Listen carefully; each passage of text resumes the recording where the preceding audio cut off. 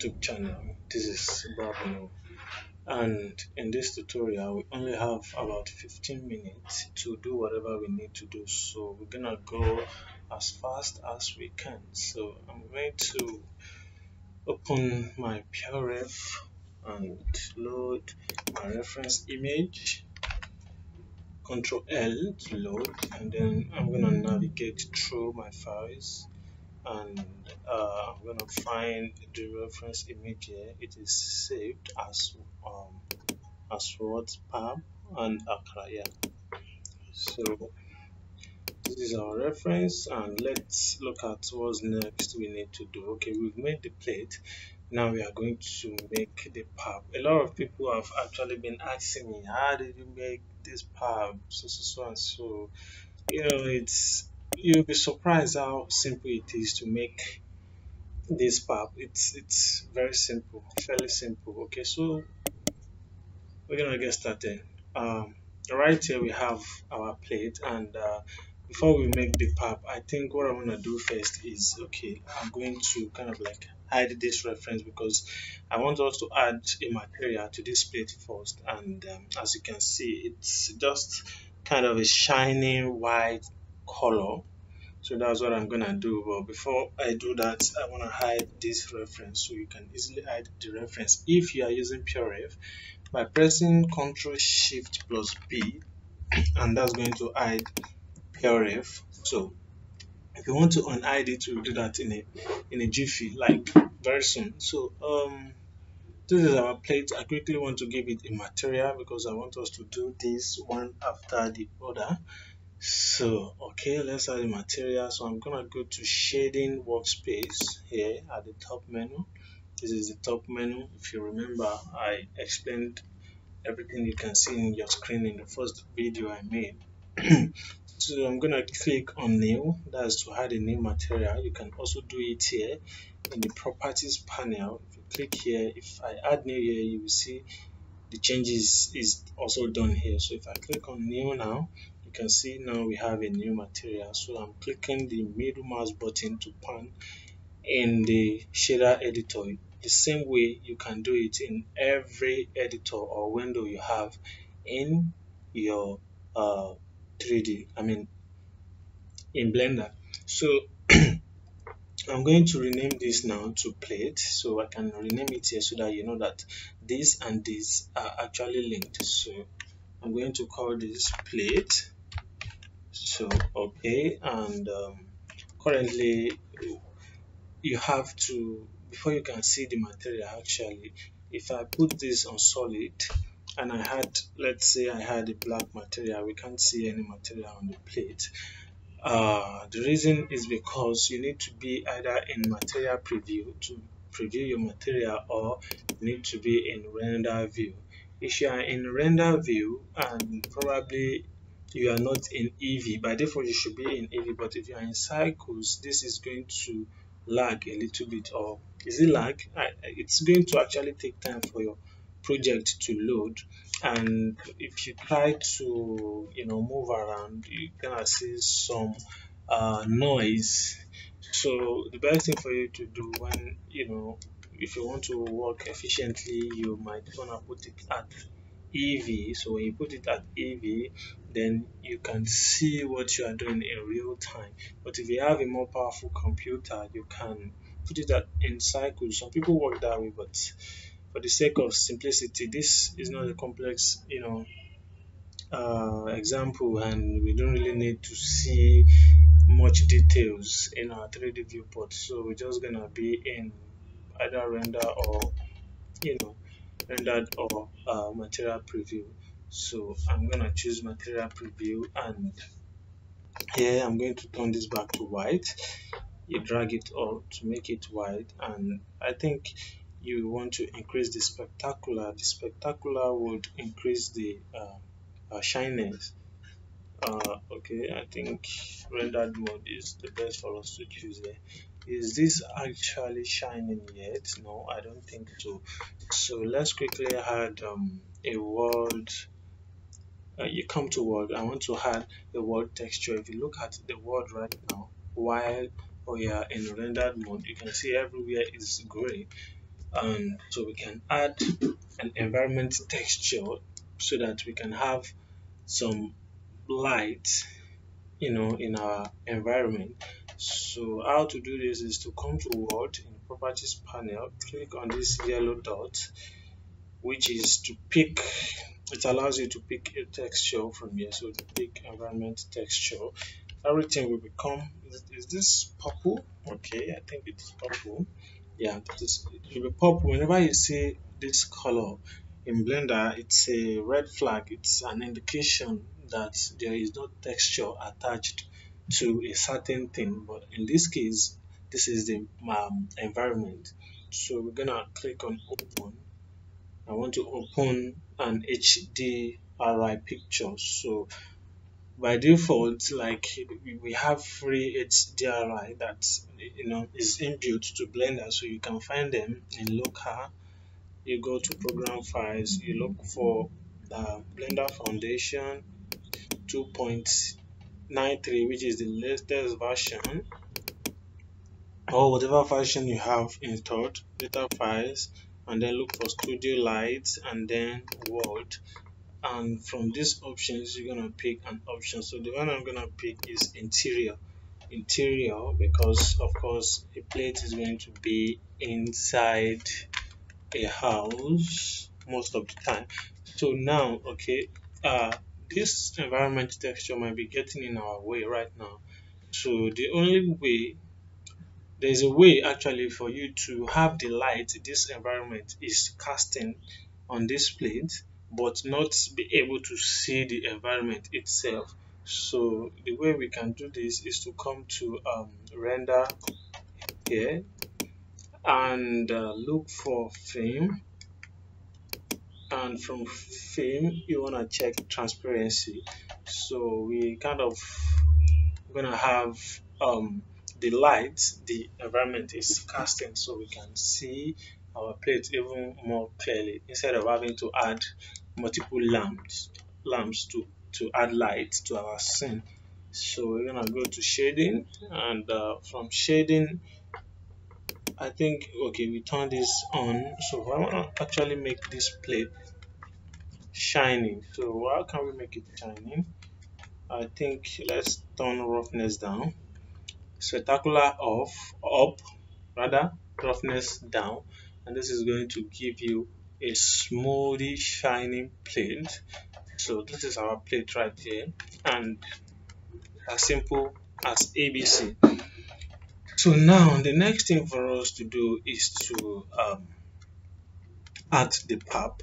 So I'm gonna go to the top view and then select the plate, press tab to go to edit mode. You can also do that from here, object and edit. So I want to select some faces that would make up the path.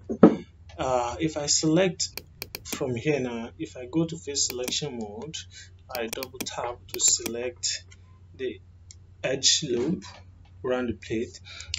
If I should try to make the path with this selection now, it means the path is gonna kind of start from here, where I want something to start from here. Instead of duplicating this and having to scale it up around here, what I'm going to do is add additional edge loop to my plate. So I'll go to front view.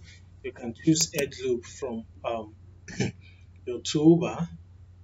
If you hover around your plate, you see this yellow line, so you can click twice. Sorry, if you click once, then it's gonna add the edge loop, and then you can come down and add another one so that we can make the faces equal.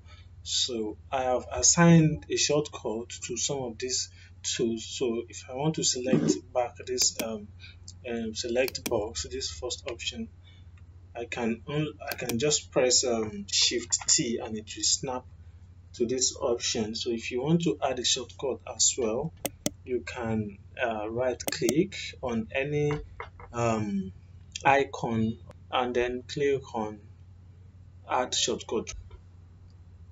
So right now I have already added shortcut, and this is why we can see change shortcut option.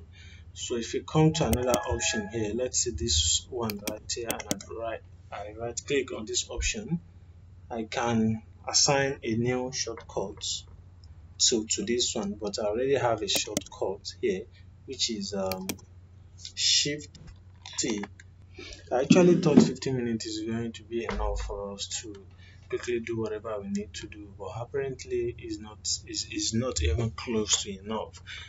So what I want us to do right now is select face selection mode. Remember to select face selection mode, because after using an edge loop option, after using this edge loop option, it's going to snap back to edge selection mode. So make sure you return it to face selection, and from here make sure this tool is selected, or this one, probably this move tool, doesn't really matter, but this move tool will give you, you always see this gizmo in your 3D viewport, but if it's getting in your way, you can click here and keep going. I can hold shift and double click here again to select another edge loop, and then until I select the last edge loop, but that's gonna take quite some time, so I'm not going to do it that way. So what I will do is press C and start to paint. So if you are painting with C selection mode, if you are selecting with C selection mode and you try to orbit, what's gonna happen is you're gonna start to deselect some faces, because to orbit you need to press the mouse wheel button, you need to click on the mouse wheel button. So now you can't orbit while in selection mode. If you would want to orbit, if you would have to orbit, then you have to escape the selection mode, press escape, go to whatever view you would like to go to, and then press C again and continue to select your faces by pretending to paint. So I'm going to now duplicate this selection now. So to duplicate this selection, I'm only going to press Shift D. We have the selection. Press Escape to drop it back to where it was. If I press G now to grab it, you can see that I can actually grab this with G. So I want it to go back to where it was. I can press Escape.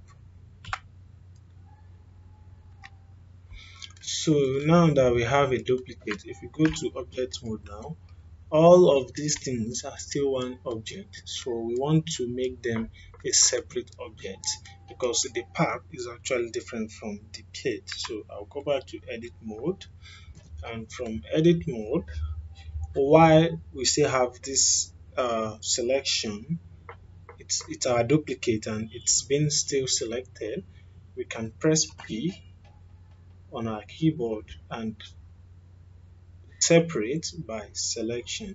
So if I click this now, you can see, if you come here, you can see we have circle, which is the original circle we used to make the plate, and now we have a new circle, which is the new one we just separated from the old circle. So to select the new one, you need to go out of the edit mode of the old circle, because the plate is still selected. Okay, so now we have two objects here. We have this new object. If I press G, I can grab it, and then the old plate. So now if I let me quickly rename this thing. So this is the plate. It's I'll make sure I select the plate. You can come to outliner, double click on this, and then rename it to plate. Enter. Another way you can rename is you can select the path now and press F2 on your keyboard, and then rename this to pub. Okay, I know you are wondering, how is this a pub? Okay, just hold on and you would see the magic. So now you come to the modifier. If you notice, I'm going to hide the plate now, and if you notice, the plate also have some thickness, because we added thickness to the plate and we have duplicated part of the plate as the pub, which is why we have some thickness, because all of the settings are still on the plate. So now we kind of want to come here and look for solidify modifier. So I'm gonna cancel this option now, and then we would have a flat plate. Okay, so let me quickly change the material of this plate so that we don't get, I mean, to something like yellowish in color. We might later have to um, fine tune the color to give it a better color, but right now I just want it to be distinguishable. Oh, so now the plate also, if you look at the plate, also now have the same material with the pap. The reason being that, okay, I'll first undo this. When I undo this, I go back to shading, and the reason why the plates also have the same color with the pap, let me unadd the plate. If I should change this value now, it will change on both the pap and the plate because they share the same material. They share the same material. Remember, whatever settings or whatever settings we have on the plate is going to be reflected on any part of it that we duplicated.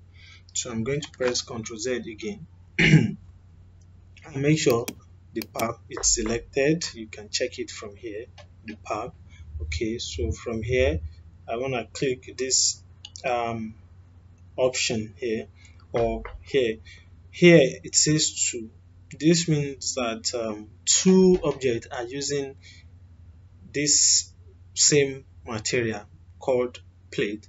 So if I click here, I can duplicate that. If I click this drop down, you can see we have two plates, plate 001. Okay, so I can rename this to pap. But before I do that, I want to show you that you can do it by clicking here or by clicking this one. It's the same thing. So I'm going to kind of rename this to pap now. This is the material. Now that I've renamed this, I can give it a color quickly because we are running out of time. Go back to layout, top view. I can isolate this by hiding the plate. Enter edit mode. I'm going to go to edge selection mode. Select this edge loop. Go to front view, and I can actually start extruding inward the same way we did for the bottom part, but I want us to try something new. So what I want us to try is use something we call grid fill. So before that, I want to change this to vertex selection mode, and from vertex selection mode I can press F3 on my keyboard and I can search for grid fill here. So the shortcut is Ctrl F. So when I click on grid fill, then Blender automatically fills our path. This wasn't the way I did my own version. I extruded inwards the same way I did to the bottom of the plate. If you remember how we did the plate. Eventually when I was sculpting, I had some problems with this side, this area. So I don't think we would have enough time to experiment, but I'm going to apply it instead.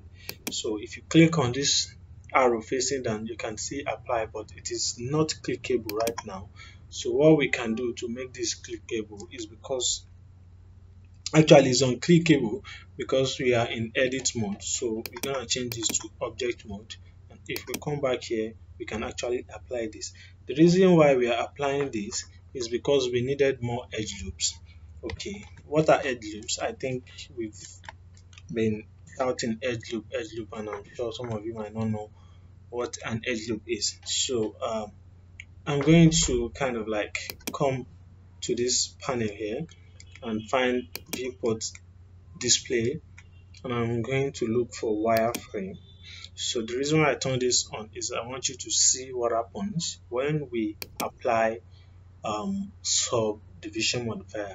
From this panel here, this object data is it called, yeah, I think it's called object data. This wireframe, I use it a lot. So what I did is add it to my quick favorite. So how can you do this is, the same way you add your shortcut is the same process if you want to add something to your quick favorite.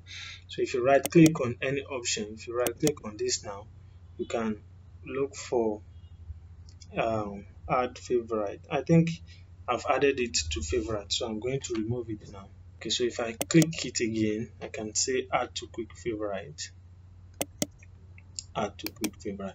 And how do you access your quick favorite? You press Q as in quick, and then you look for wire display here, so you can turn it off. So because I use it a lot, I add it to quick favorite. So these are the other things that I've added to quick favorite.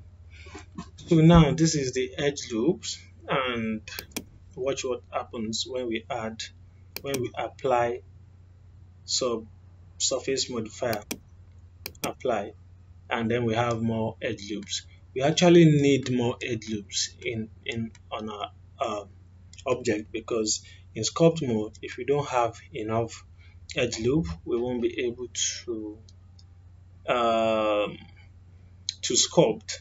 So I can also experiment that for you. So before I apply the subdivision, I'm just gonna hide it from the viewport so we don't see the effect of the subdivision modifier. And then I'll go to sculpting from here, and I'll look for sculpting, and then from here let's just use the first tool that we have. So this tool is called draw. You can see it here, draw. Okay, so if I start to sculpt right now and I sculpt around this area, nothing is going to happen. And if I sculpt somewhere we have vertices or edges, you can see some changes happening. You can see the vertices moving around. Okay, so I'm going to press Ctrl Z and then go back to layout and apply this. And now that we have a lot of edges and vertices, we can go back to sculpting. And if I start to sculpt, you can see that we can see the effect more than before. But even yet, we do not have enough vertices to play with. So I'm going to go back to layout mode, add a new subdivision modifier. Where is it? Subsurface modifier. Okay, so I'm going to apply this one more time. If you don't want to do this twice, you can increase the numbers here.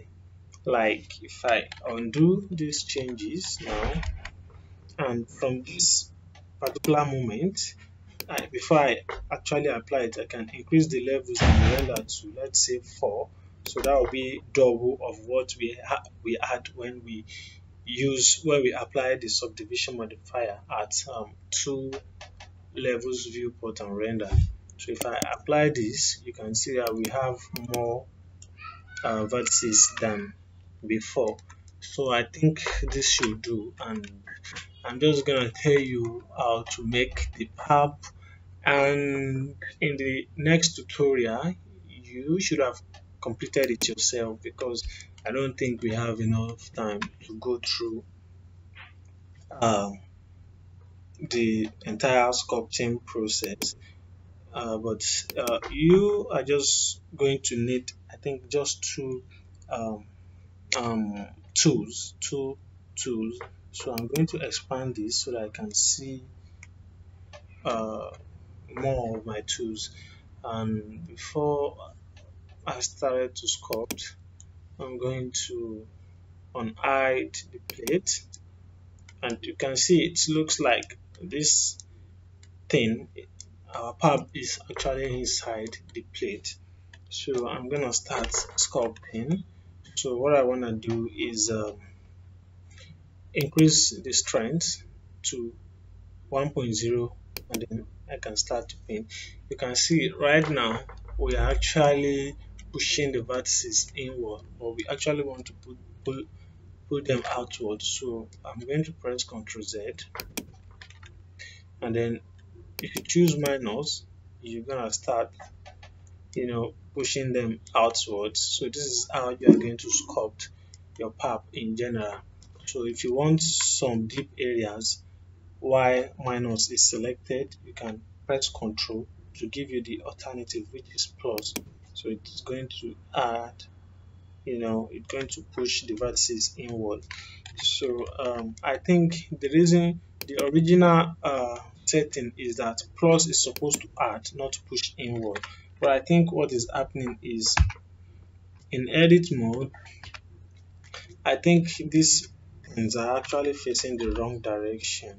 The faces are facing the wrong direction. So I want to quickly check if I am correct, if my theory is correct. So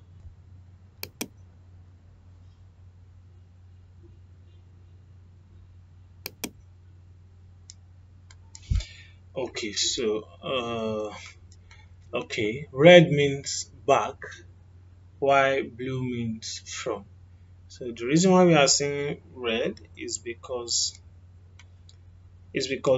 we are actually seeing the back of the faces of our vertices, faces, and all that. I don't know if you can understand my explanation, but what I can quickly do is go to edit mode, and then I want to recalculate normal. So you press Shift N, and then everything will turn blue. Recalculate normals. I think you come to mesh and you find normals and recalculate normals. Shift N.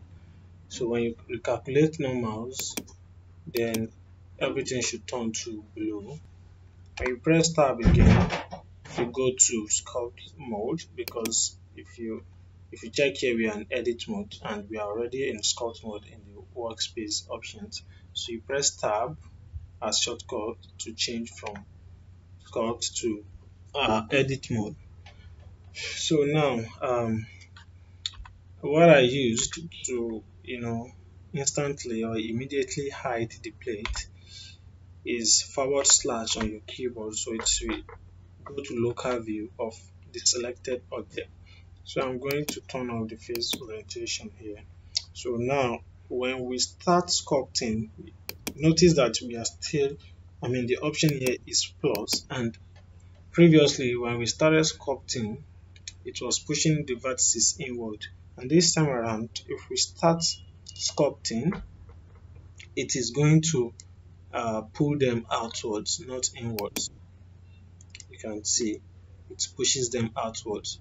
So, and if you want the opposite, instead of having to come here all the time and pull them inwards and then come here, pull them outwards, you can just if you want to pull them inwards, you can hold Control and then start to paint with your brush. So I'm gonna go to top view now. You might not be seeing properly in the top view, maybe something like this, and then you can start to do something like this, and this should kind of give you the path that you are looking for. You can see it's fairly easy. So I'm just doing this very roughly because I initially planned 15 minutes for this tutorial, and it's even more than 20 minutes. So because I don't want to bore you, I'm going to stop here. So, and in the next tutorial, I want you to complete this pub any way you like. You can use the reference image. If you want to unhide this image, you can press Shift, Control, and A, and then it will unhide it. You can use the reference image. You can follow it. You know,